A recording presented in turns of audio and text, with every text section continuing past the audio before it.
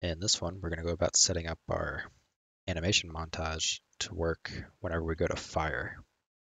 So that way it'll play the pistol and our hand animation at the same time. Now in the last video I restructured, well, I changed a little bit of the skeleton to the pistol. Well, I'm not going to do that to the arms or anything like that, even though it would be a good thing to do, because we already have all these animations created and I messed up, so I no longer have the animations in the action list. So I'm not going to go through and recreate all the animations just for one little rename. So I'm just going to leave it for this little series. But that's just something to point out. So we can go ahead and create a montage. So inside of our character animations, right click, animation, animation montage, select our FPS character. I'm going to call this one fire montage.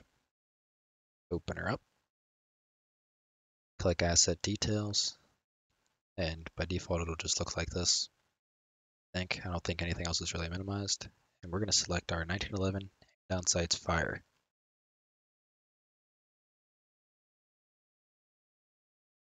So it's playing like normal.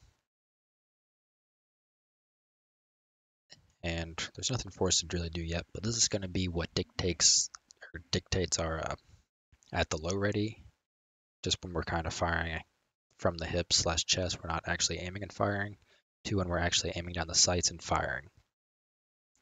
So we're going to have, for example, this being the second one. So, we go through, you can see the red line there.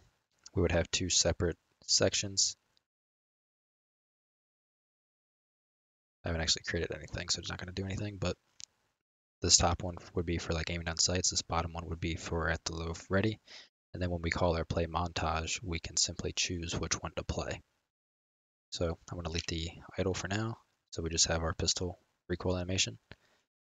And I'm going to go ahead and just go to animation slot manager, change default slot to fire. Can I not rename you? Okay, cool. Let's go to add slot, call it fire. And I'm going to change this from default slot to fire. Okay, cool. Why are you having issues now?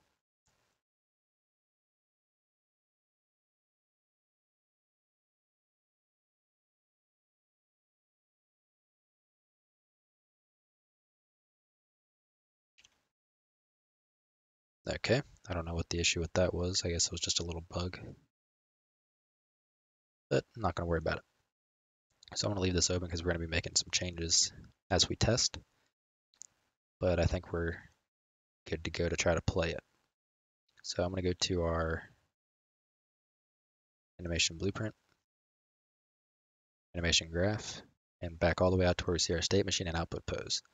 What we're going to do is we're going to search for, what was it? Default. Right under montage, slot default slot. We click on it. We change it from default slot to fire, like so. And we're just going to plug it in. So state machine to the source and slot to the output. And save. Now let's open our blueprint.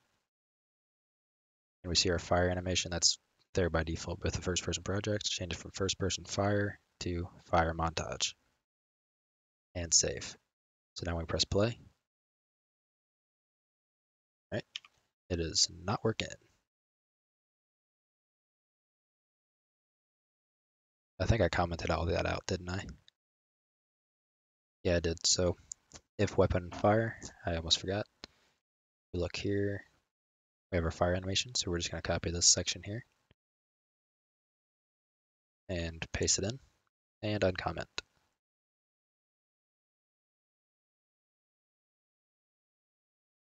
So this will actually already be set up by default and just compile. This is what's going to be starting and pretty much playing our animation montage. Just gotta wait for it to compile. Eventually.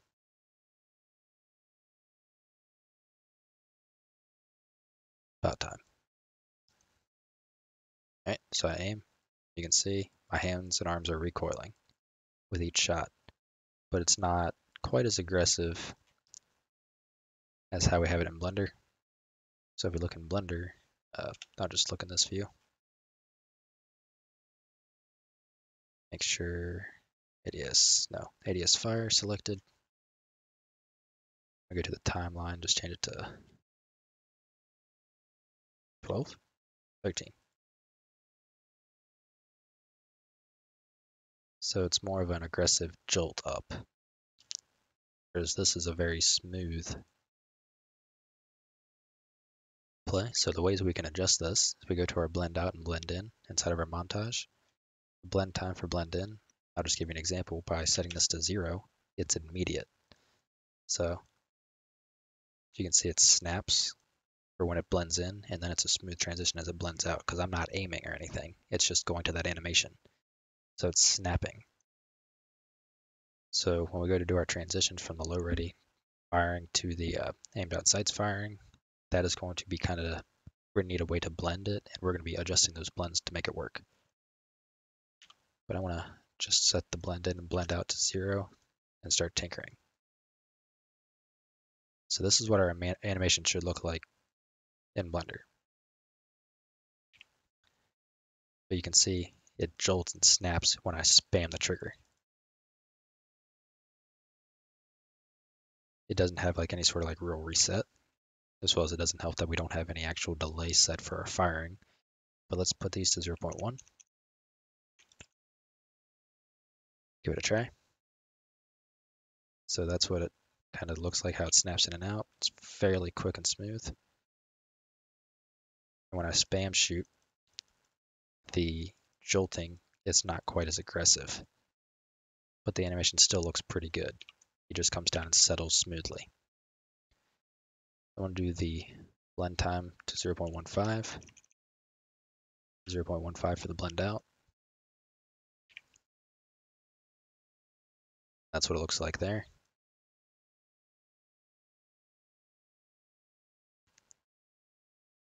And that's our recoil. It's fairly smooth. We probably could actually made this a little bit quicker in Blender, at least for the initial jolt, because I think we're a little slow. But it's not too big of a deal, so I'm going to leave it as is. Right, so we now have our aimed out sight animation playing, and up next we'll be working on shooting from the low ready, well, just kind of from the hip, not from actually being up and looking down the sights. So I will see you in that one.